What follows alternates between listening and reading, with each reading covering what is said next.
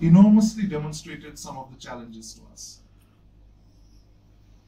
Foreign influence operations that capitalize on moments of global uncertainty are far from new now, with upgraded disinformation campaign and usage of technologies. And we will delve into it a bit more as we go along. So there are three types of information disorder, namely disinformation, misinformation, and malinformation. Let's just quickly look at how we differentiate between the three.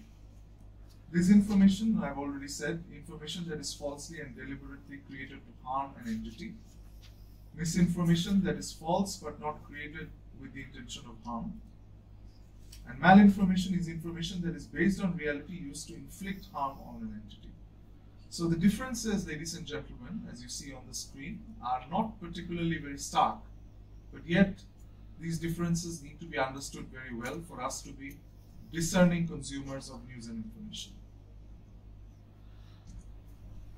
Among the social media platforms, Facebook has become the key source of disinformation and fake news in Bangladesh with the rise of netizens here. Again, I want to put a disclaimer, we are not singling out or criticizing Facebook per se, because of the fact that Facebook has the highest number of users.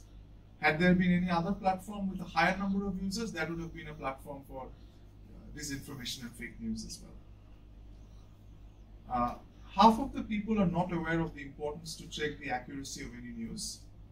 15% people, according to some surveys, never bothered to question the source of fake news here, according to MRDI. The pandemic has unfolded many new challenges, including widespread disinformation on social media about the disease, virus that causes it, miracle cures, and the impact of it. Now let's look at this slide from Brookings Institution, a noted American think tank.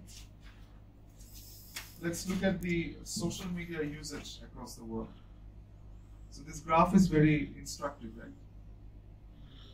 Isn't it amazing that if you see on the screen, Europe, which has a far higher level of development, has much less in terms of social media usage compared to Middle East or Latin America. Again, this is from 2016, but just to give you an idea, these things keep changing. Does anybody know what is the status of Dhaka as far as Facebook usage is concerned? Dhaka, I'm not talking about Bangladesh. Any ideas? Any guesses? So Dhaka, according to a survey carried out internationally, after Bangkok, is the second largest number of Facebook users as a megacity in the world. Every minute, about 10 accounts are opened in Dhaka. And again, these statistics keep changing, so we have to be very dynamic about how we consume the statistics as well. But it's a huge Facebook user population that we have in Bangladesh. Now let's look at this slide. App usage. So you can see Messenger, WhatsApp, Viber, WeChat, Line, Imo. As you can see, in America, North America in particular, Messenger is far more popular than WhatsApp. But look at Asia, or what we call Indo-Pacific region today.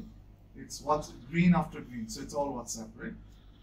And then you look at whole of China, it's dominated by WeChat. And then Central Asia, we see a lot of Imo.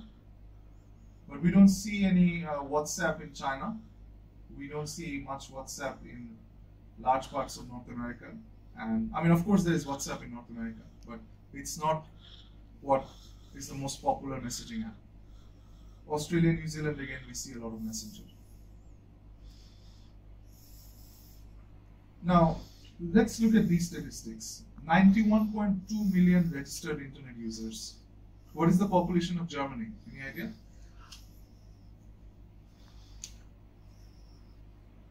Population of Germany is 80 million. So the internet user population of Bangladesh is larger than the largest country in Europe. The population of Australia is 25 million. So imagine how many Australias exist just in terms of the internet user demographics in Bangladesh. 34 million active social media users. 34 million. That's easily the population of most countries in Europe. So at any given time, 3 crore 40 lakhs, I mean, I'm old-fashioned, so I still like crores rather than millions. So 3 crore 40 lakh people are accessing social media in Bangladesh.